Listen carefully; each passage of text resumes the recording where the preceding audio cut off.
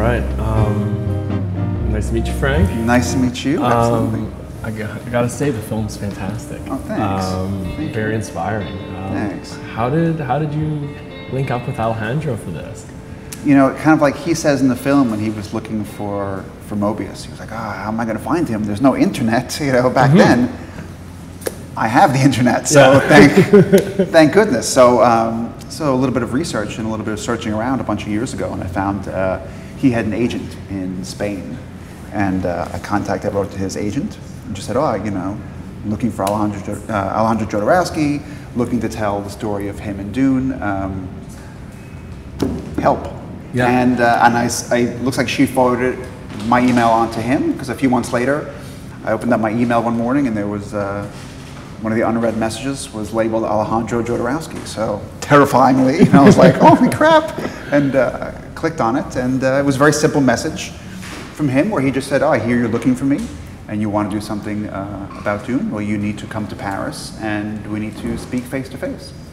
So great. So I bought a plane ticket and went to Paris and met with him, and it kind of just went from there. But it was really just as simple as that. So he seems very open. He seems he's totally open. He's totally, you know, open to everyone and everybody, and you know, he's the best. You know. Yeah.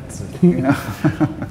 So how did you decide to make this? I think that, you know, the more you kind of learned about it, you read about it in these little, you know, it just sort of grows. Yeah, and you kind of like the more you learn, the more you want to learn. You know, I mean, how many unmade films feature a cast like his? You know, have Mick Jagger, have David Carradine, have Orson Welles, have Salvador Dali, have Pink Floyd doing the music, or directed by Alejandro Jodorowsky. I mean, Magma. I mean, that was something I was completely unaware of. Yeah, and I was unaware of them. I was like, who is this? You know, what the hell is Magma? And then once you see them and hear them, it's like, holy crap. It's like so inspiring. Yeah, it's crazy. Yeah. They sing in their own language. Yeah. They made up their own language to sing. So it's, you know. Yeah, perfect fit. Right? Yeah, perfect fit. Exactly. Yeah, I gotta say the film was it exceeded all my expectations. Oh, great. For real. I'm sure you had some expectations going into it as well. Yeah. If it's a story that you know. Yeah, I was afraid it was going to be the usual sort of talking head thing, but I mean, it's definitely, you know, we worked hard to make it. This story could easily be just like a DVD extra. You know, it could be a 20-minute featurette on one of the many David Lynch versions that are out there. You know, it could have easily been that, or a short documentary on a Jodorowsky box set or something. But we worked really hard to make it its own thing, to make it its own complete film. Well, I found the animation sequences to be really captivating. Yeah, our animator is a guy named Sid Garin out of LA, and he's just amazing. He was just like such a light touch, you know, because you're trying not to add any artwork, you're just trying to take these storyboard images and these paintings and all this kind of artwork and kind of just breathe enough life into them where the viewing audience can get a better idea of what Jodo was going for. Sucked into it. Yeah. But also you don't want to show them too much because you want their imagination to carry it further. Because I mean, at the end of the day, the storyboards are pencil drawings on paper. Absolutely. So it's kind of that fine balance. And it's interesting when I look at the documentary and I look at the animated sequences, each one feels so different.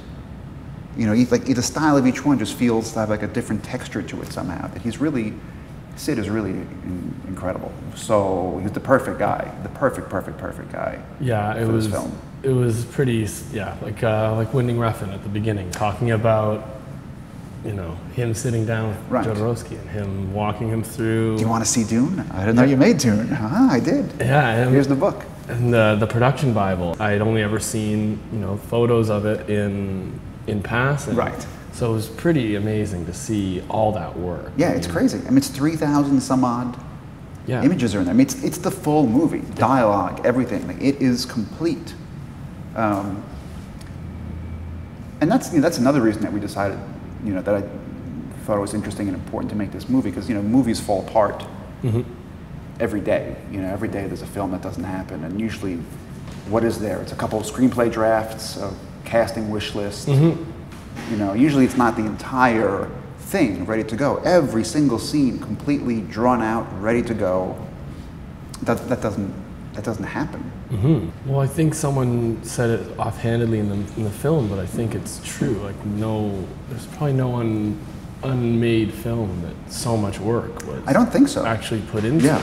Not that I've ever heard of. No, I mean, for sure. And I was staggered by the amount of work. Years and years. I mean, this is not just, let's get together for a few months and draw some stuff out. This was years of work and a whole team of people, and Well, yeah, I think it's great to shine light on that too, because I mean, all the I'd only ever seen the Geiger paintings and a couple of the Chris Foss paintings. Right. And that's all. I thought that maybe it was a few pieces. Right. And like you're saying, like maybe people embellishing these stories, but then. But it's really there. I mean, it's really there. It's complete. You could open up that book and you read the entire story. Yeah, it's almost. I mean, they take you a while, but yeah. We said at the very end, it's like it's there almost to be animated. Yeah, it's like. And someone's contacted him recently. A French director, has contacted him and said, "I want to make the animated version." That's marvelous. So I wonder if that'll happen. I mean, that would be marvelous. I mean, yeah. I was thinking about Studio Ghibli or right. And the Incal. I mean, really, like how. Well, now the Incal, apparently he wants to do it with Refn. Oh. That the two of them would do it together. So that'd be pretty. Yeah, I mean, it'd be pretty fantastic. Yeah, absolutely. I don't know how they would do that. Like, I don't even know if the technology is there yet. To do that, but they want to, and if anyone can do it, those guys, I think. Yeah, and just him taking that graphic work. I know I felt that in the film. It was like, because I've spent time with a lot of the graphic work that him and Mobius did. Sure. And in the film, I thought that was one of the stronger parts. Oh, great! You really brought that up, and that to me is a major part of what he's done. I mean, right. Taking all that work and then putting it into the I mean, and that's why he's so powerful. It's that. Just because it didn't work out the way that he thought that it would, doesn't mean that it's a failure to him. It's like, no, to him it's not a failure. He's like, look at all my team. They all went on to have wonderful careers. Me too. I took my ideas and I put them into the Incal. I put them into the Meta Barons. I put them into other films. You see them around. It's not a failure. I mean, to him, he says failure is just, you have to just change your direction, change the way you're going, and just, don't stop. Just keep moving forward and adapt. Part of his whole psychomagic, right? Transformation, right? Yeah, exactly. And allowing that to happen. Yeah. And I mean, like you said, the team. I mean, where it's a team of team of gods who had never really done too much. No, I mean, Giger had never worked on a film. No. Dan O'Bannon did Dark Star with John Carpenter. Mobius had never worked on a film, and Chris Foss had never worked on a film. But he would see the talent in these guys and said, "Oh, these guys are great," And now I think that's become maybe a little bit more commonplace, that people will reach outside of the film industry to bring in people. But I think then it was really, really rare or unheard of. Absolutely, and also the fact that, probably one of the more striking visual teams. Yeah. I mean, I thought the end when you showed the montage of the Hollywood films, right, and all the work that was, however it got out there, however much based. Yeah. And there's definitely some questionable ones in there. Like, how did that happen? It's weird. I can't explain it. Some of them you can explain, Alien and stuff, sure, but some of them. Yeah, I mean, I wouldn't be surprised if those production Bibles just. Well, I mean, it's like if you look at it, if all the studios had that book, that's why they created that book, to give it to MGM, to give a copy to Paramount, to give a copy to Universal.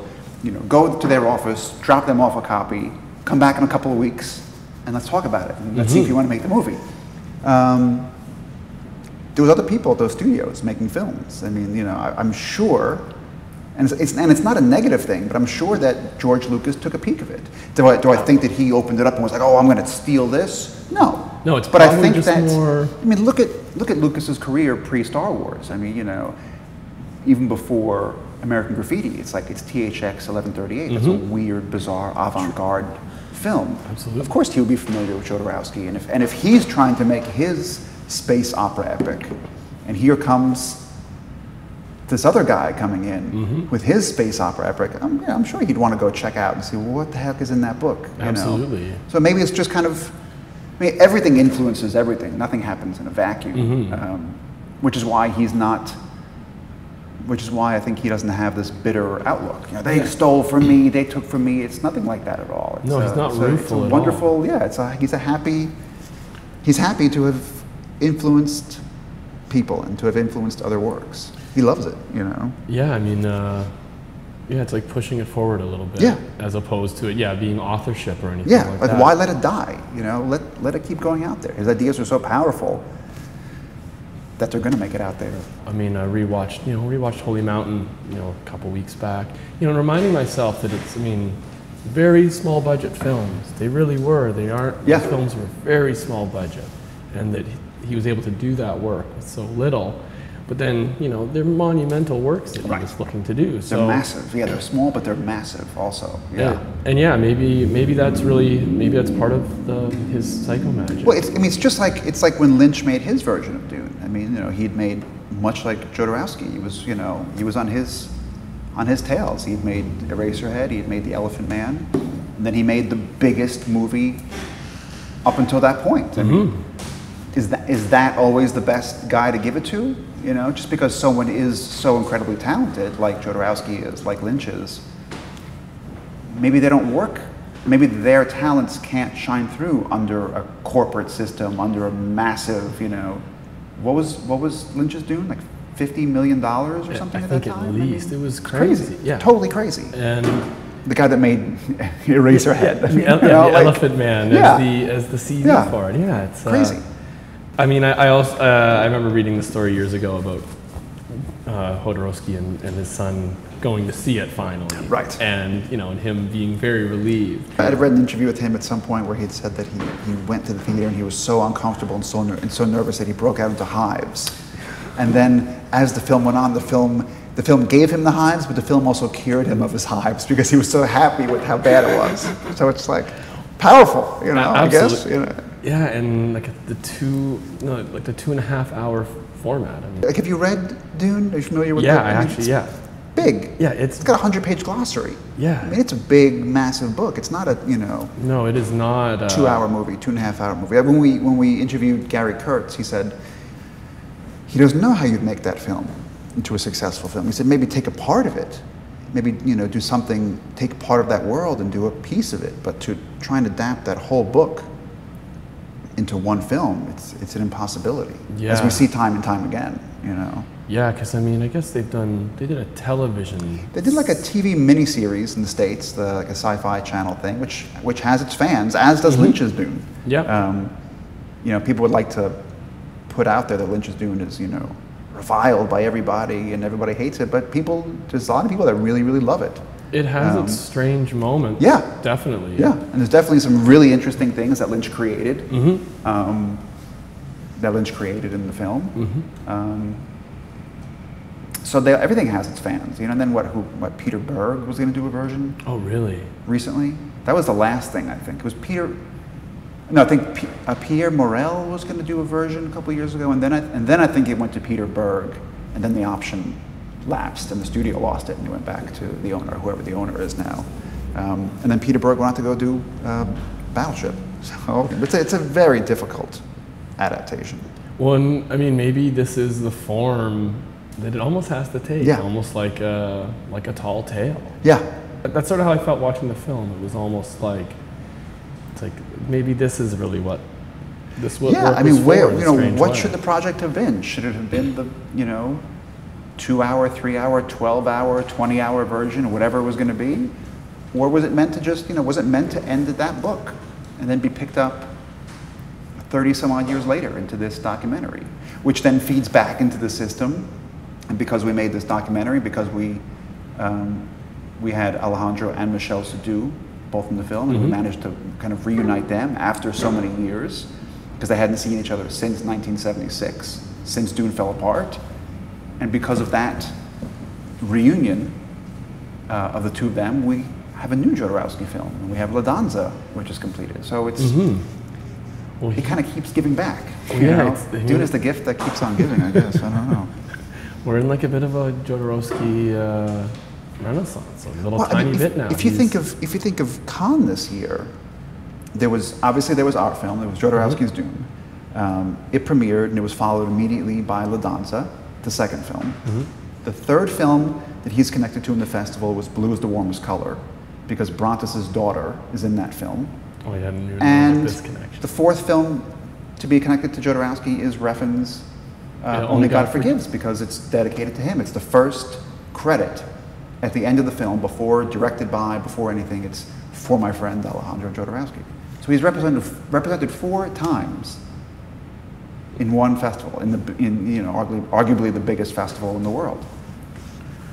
It's crazy. Yeah, I mean, it's a crazy. It was all meant to be. 2013. It was all meant, I guess, to funnel into this year. I don't know how else to explain it. Yeah, I mean, he's been slowly bubbling up Yeah. over the last few years with, with the publication of Dunn's the book Right. a few years back. Right. And the box set finally. Well, it's like, I have the box set and I love it. It's great, but I love to look at it. I've never actually popped in any of the DVDs, because I like to watch his films, to me, the way they're meant to be seen, on the big screen, in a darkened room full of strangers, preferably at midnight. I think that's the way to do it. It's too easy to dismiss a film to watch, on DVD, or God forbid on your computer monitor.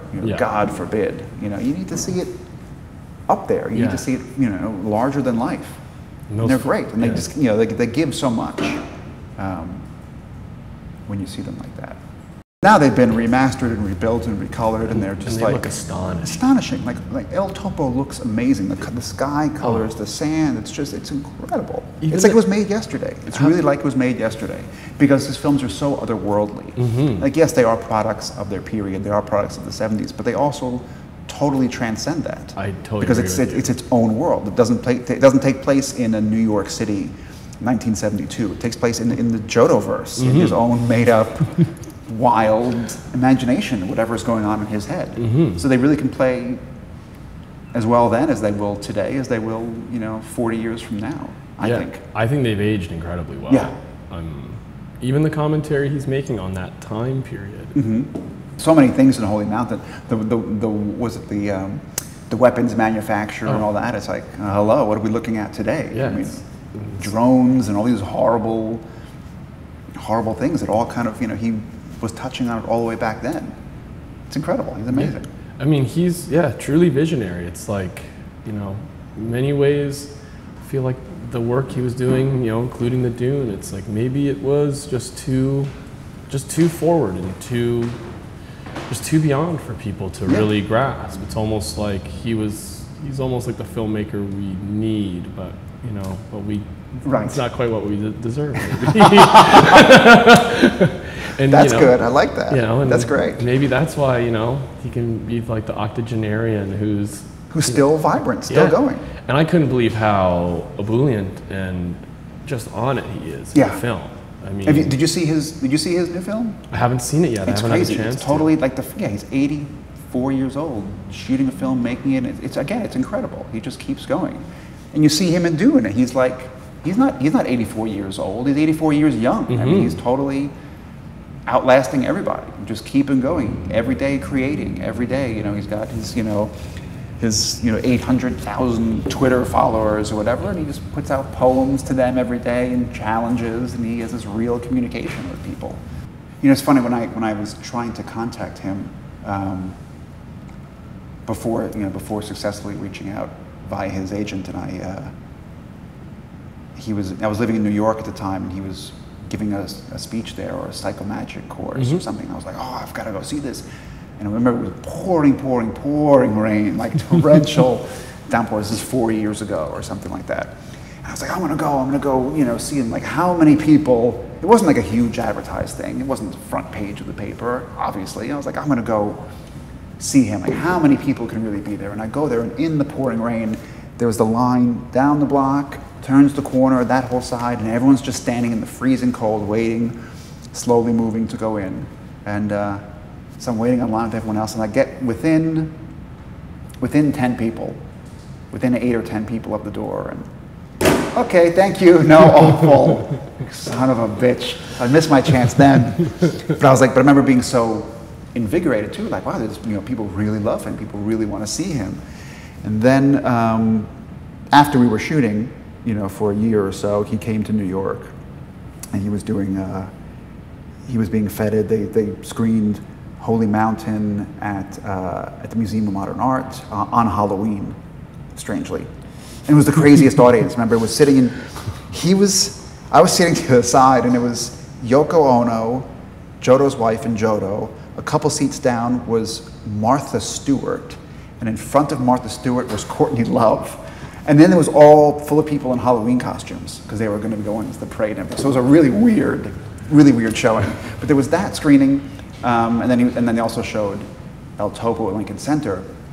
But for the screening at Museum of Modern Art, they'd sold out tickets a few weeks before, within 5 minutes. Everything was gone on the internet, and they held a certain amount for sale the morning of. So the doors of the museum opened up at, 10 o'clock, I think, or something. So I got there like, an hour and a half early. I was like, oh, I could obviously, tell him to put me on the list or whatever. I was like, it's weird. I don't want to be that guy. Yeah. I'm going to go get in line with everyone else. So I got in line, and I was, I got there like an hour and a half, 2 hours early before the museum opened up in the morning, and I was probably 30 or 40 in line.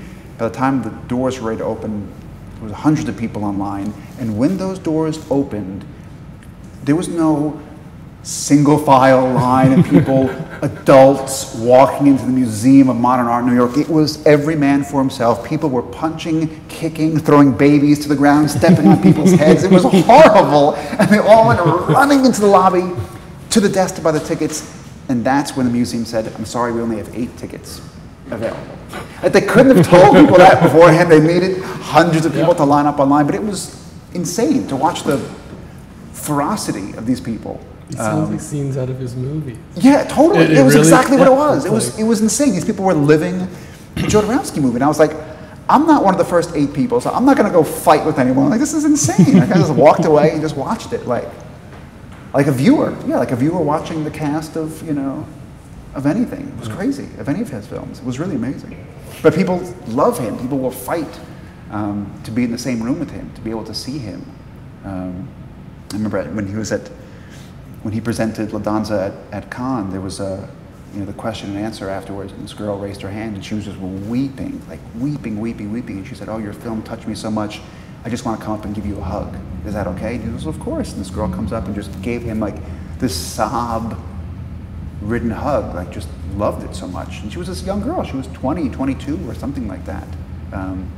So he touches people of all ages and of all backgrounds and of all histories. It's really, his scope is so wide, so broad, while also being so specific. It's a really, he doesn't go for the lowest common denominator, but he touches something in, I don't know, in people's souls or something. He's incredible.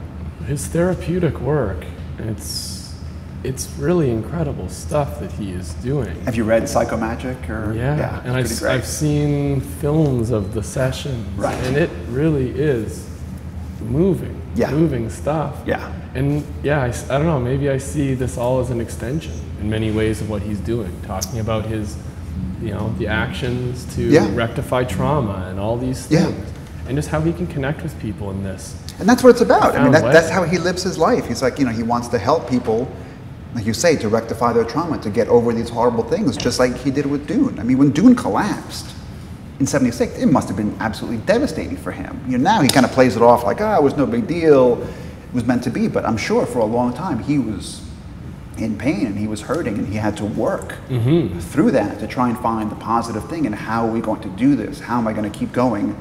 I know we're going to make the in-call together, we're going to do this, we're going to do that. It's work. He knows, and that's what his therapy is about, I think. It's helping people to work through these things. Yeah, he says it in the film, I think, at one point, that he would have just died. I think he says that at some point. No, but it's Mobius that asks. He's like, what? So what's going to happen now? Are you going to die? Yeah. No, I'm not going to die. No, I'm going to create more. We're going to keep creating, But Mobius, I think, was looking at him like, oh my God, what are you going to do? Like, Mobius is like, hey, man, I have my comic book business to go back to. Chris Foss could go back to his, sci-fi paperback covers. Dan O'Bannon had other projects. He was writing Alien. He went to go work on Star Wars afterwards. He was a special effects guy. He had that.